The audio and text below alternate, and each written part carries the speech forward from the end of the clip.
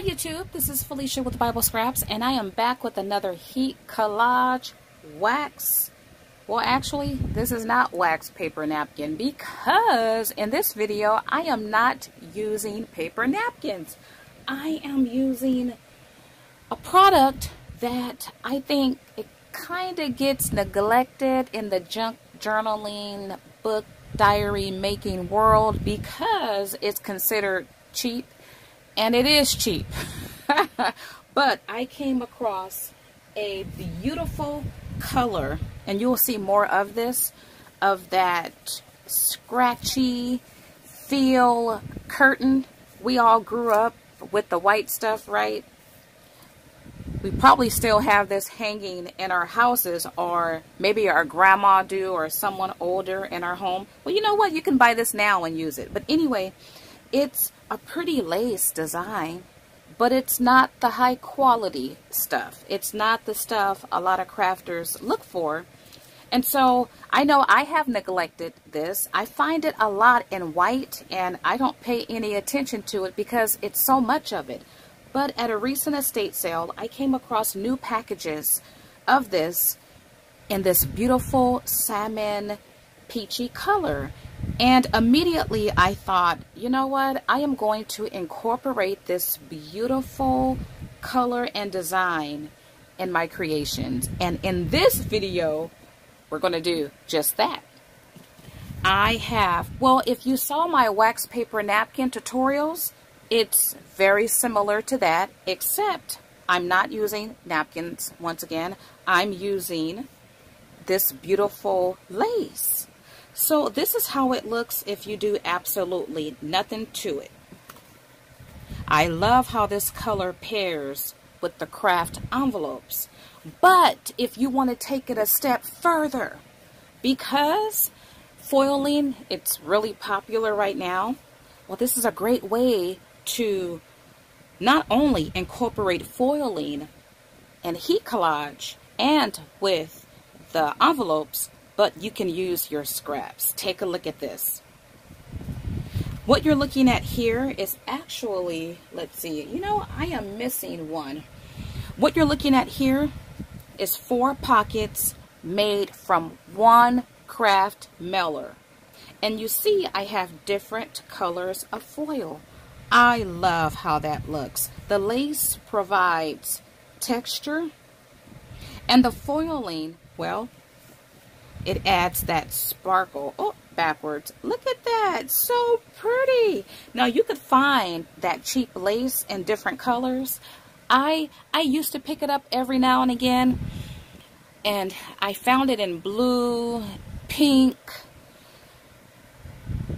and there's a whole lot of other colors, I'm sure, but the salmon is the color I kept. Just look at that. Okay, this is the piece here. Oh, look at this. This came out gorgeous. And this is the one that we will make in this video. And to compare the foiling, I mean, if you did nothing at all, this is pretty. It's a great way to use grandma's old cheap lace. It's a great way to honor your grandma.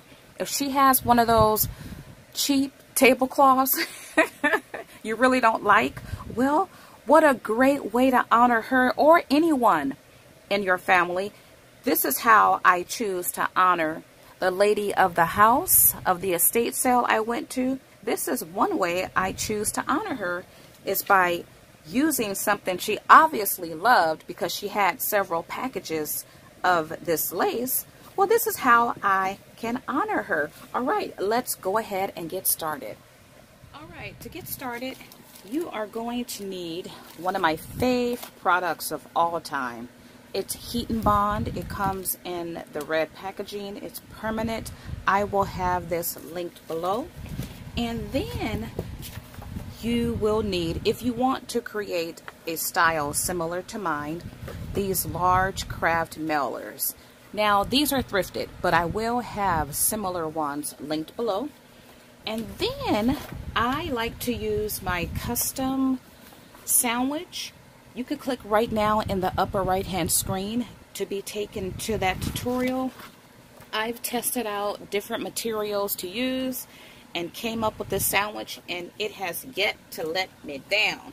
Okay, and then what you will need is your cheap, you know what, let me grab a new package.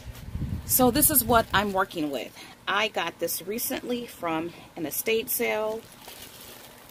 You see the packaging there. Now it says style number 2008. That could be the year, I don't know, but it's 100% polyester. And what's different about this particular curtain is never needs ironing. I don't know if all of this type of material comes like that, but it has a stiffness to it. And I have come across similar looking lace in the stores, but it's more flowy. This is stiffer. You can use the other stuff, but just wanted to show that this does states that it never needs ironing, keeps that just pressed look, has long service life, holds its shape. Okay, so, oh, and this color, by the way, isn't it gorgeous? That's why I couldn't part with this. Well, that's why I purchased it. I thought this color, this salmon color, peachy color is so pretty. So I'm cutting off a piece. It cuts really easy with scissors. My piece is going to be longer than I need, and that's okay.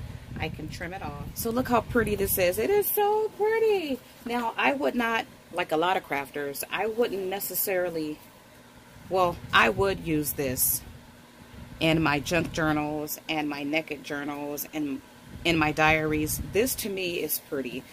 To my knowledge, it's on the cheaper side. I could be wrong, but this is worthy to be used, and especially with this technique. Okay, so I've cut down a piece of Heat and Bond already. I always like to work inside my mat. It's important that you open up your flap because it will fuse. Now, we're only going to do one side, since these are pockets. And you know what? My Heat and Bond, I don't have enough to cover down here, but that is a-okay. So you want to place your Heat and Bond right below the flap fold, and my Heat and Bond is not long enough to cover that area. So I'm going to take some of my scrap Heat and Bond and cut it down. I keep all of my scraps because they come in handy, not just for doing what I'm doing here, but if you guys follow my heat collage series, well, then you know how much this comes in handy. Okay, so I have all that covered. I do have some excess. We'll cut that off later. And then I'm going to take my beautiful salmon color curtain and, ooh, I cut this way too large. Just place it over, and I will need to trim off. Then again, I'm not. Going to fold the mat over. Now you do want to have your envelope. You know, I'll just fold it over like this, because you want to have your envelope flush towards the top. Just like that.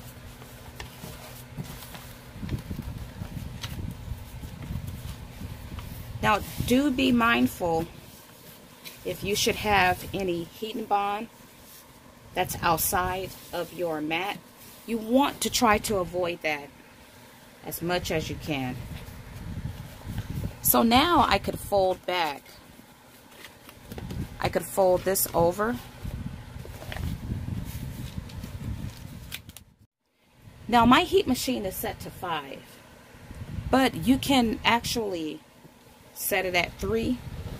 I was foiling with my machine, which is why it's set to 5. You want to stick it in. Okay, you do want to let this cool and listen for the tack. Love that sound. And then, now if you notice, you see some silver. Well, that transferred from my mat because I'd used foil. You can clean your mat, or what you can do is make different mats for different things. Alrighty, so look at what I did here. I was not paying attention.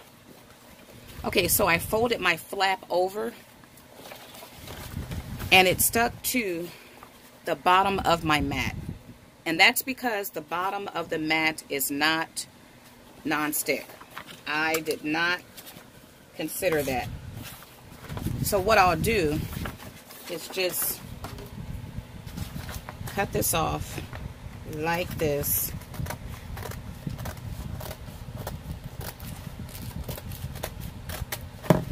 And later I'll see if I could lift this up or tear as much as I can off. So you do want to pay attention to that. Alrighty. Now I'm not going to use this side, but I can trim off this if I like. That's kind of cute. Alrighty, so now it's time to clean this up. Now if you wanted to leave the flap, if you guys caught my first video using this size envelope, you can keep that flap and use a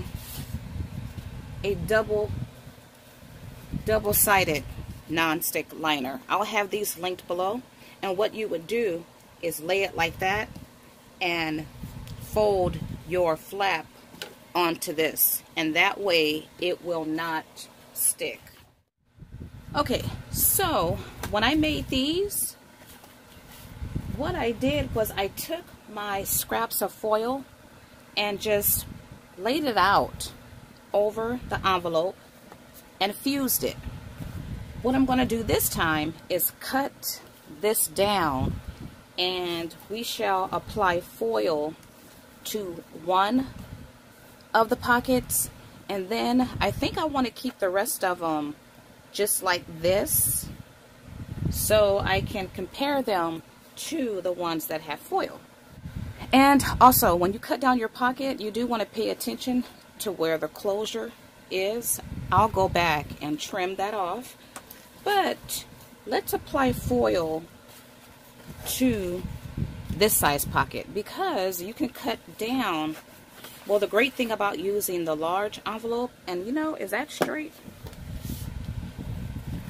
I'm going to cut this one again. I don't think it's straight. But the great thing about using a larger envelope is you can cut it down to different size pockets, so you can get more bang for your buck.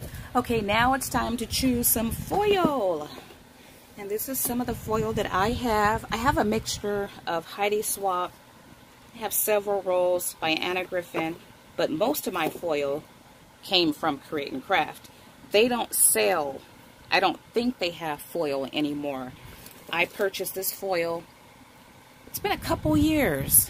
Oh, I was so happy a viewer left a comment, because back then the gold press and foil had just hit the market and I did a lot of reviews on it, and a viewer left a comment that Create and Craft had foil, and I'm so happy I picked a lot of it up because different companies have come out with different foil machines. As a matter of fact, today Anna Griffin's Glaminator is being debuted on HSN. Okay, you know what? Let's go with, should we try this one? Yeah, let's go with that one. But then again, I want to choose one that will cover the whole envelope. And I want to choose colors that are different These are so pretty. And I still have to add the stitches. Of course, you guys have seen these already with the stitches, but it's pretty. Woo, woo, woo. That foil and that lace pattern brings it to life. Okay. Nope. I'm gonna do something totally different.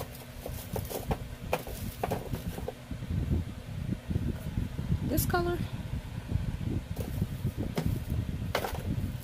How about this color? Okay, so this still won't cover the whole thing, but we will add another color. Now these scissors come from either Dollar Tree or the 99-cent store, and they cut out foil very well. All scissors do not cut out foil well. When you apply your foil down, you want to apply the silver side down. I know that's weird, right? When I first started foiling, to me that seemed backwards. But that's how it transfers. And you know, let's do this. You can save your scraps of foil. And this still is not cut long enough.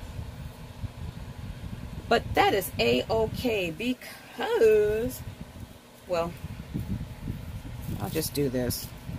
I could grab my scrap bag, but I'm lazy.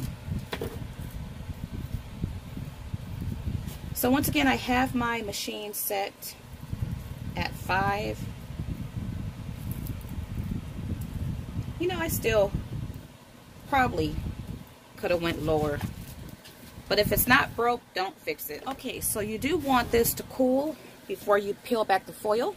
And while that's cooling, for those of you who missed my tutorial on how you can upcycle and recycle your album page pockets to make wax paper napkin, or recycle your album pages to make wax paper napkin pockets. Look at all of these pockets using paper napkins that you can pick up from my Etsy store. I will be adding new listings real soon, but I just love these. They're real pockets that you can use in your diaries, in your journals, and I love how the napkins pair so well with the album pages. So if you are interested in this video, you can click right now in the upper right hand screen to be taken to it. Okay, so this is cool to the touch, and my foil stuck to the mat, but it's not stuck. It comes right off. And I'm going to save this because I can still use that. But I'm not going to worry about the mat right now. It's this. This is so pretty. Okay, now, if you want, you could leave the liner right on your pocket. I've done that before in other creations. But if you want to remove it, grab a corner.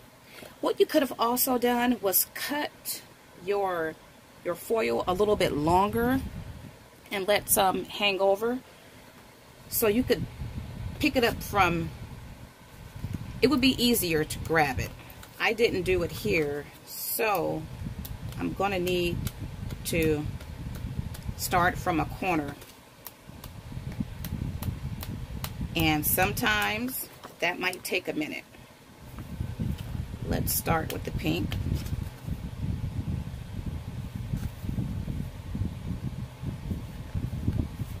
You guys, you just missed a ding-dong moment. Unfortunately, or for me, fortunately, my camera, I don't know why my camera keeps stopping. But I had it all on the film. Here I am, taking a lifetime to peel back the corner of the liner, only to realize it was stuck to the mat. I don't recall that happening before. So the mat did all the work for me. So this is how it looks. This came out very nice, you guys. I love this particular foil. Now, once again, I got my foil from Create and Craft. I got it super duper cheap, which is why I purchased a lot of it. I had the foresight to know that other companies would come out with their own foil machine. So I stocked up on the foil, and it can be pricey. Like right now, today, on HSN, Anna Griffin, she's debuting the Glaminator. I don't know how much the foil is, but I'm so happy I stacked up, and I got a lot when Joann's put it on clearance as well. The only colors I missed out on Create and Craft, they had a configuration that had brown in it, and I kept missing out on that one. Okay, what I want to do is take this scrap of foil, and I want to do this area here, and take this little scrap of foil. Should have laid this down first. And you know, I'm going to have some open spaces towards the bottom, but that is a-okay. And send it through. Okay, so this is cool enough. Hear that tack? And this time, the liner did not stick to the mat. Just peel it back. And little corner. I think the liner is still attached to that part, but that's okay. But this is so pretty. So I'm going to keep mine that size. I don't need to add any stitching to this pocket. I'm going to take my circle punch, turn it upside down, and try to center this. Probably going to be off. I always eyeball it. I try not to overthink. Okay. If you double punch, make sure you keep... Oh, this is off. But that's okay, because it's still pretty. Look at that. Now, if I really didn't like it, I could cut it right down like that and do it all over. But I'm going to keep this just like this. This would be a fun pocket to add on a page. Okay, let's come back to these two. And you could use different size circles to create your notch. Now, this one is open like that. And I need to do something with this. But this one opens like that. I could trim this side down to make it straight and put my notch here or put my notch here. So let's work with this one. This one also. All right, so it should be, oh, this still seems to be off. I didn't cut it. I didn't cut this right. I'm gonna leave well alone though, because it's well enough for me. Alrighty. Same thing, create a notch just like that. And for this one, I can, let's do it this way.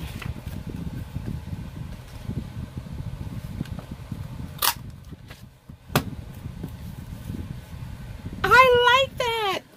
I love this color. I love the lace feel. I love it with the craft color. Okay, now it's time to do a little bit. I have my sewing machine out. I needed to change my needle.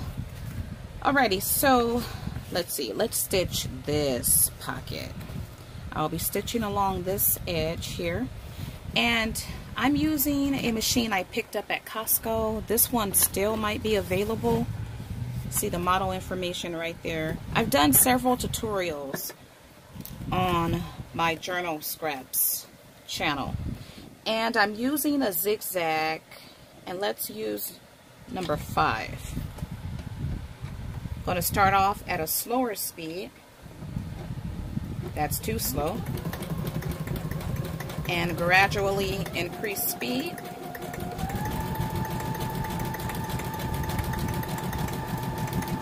I could go faster.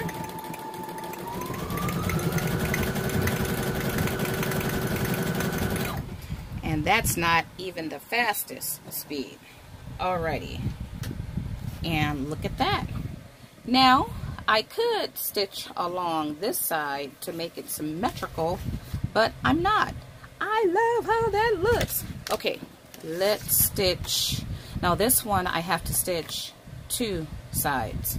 I'll do this side first.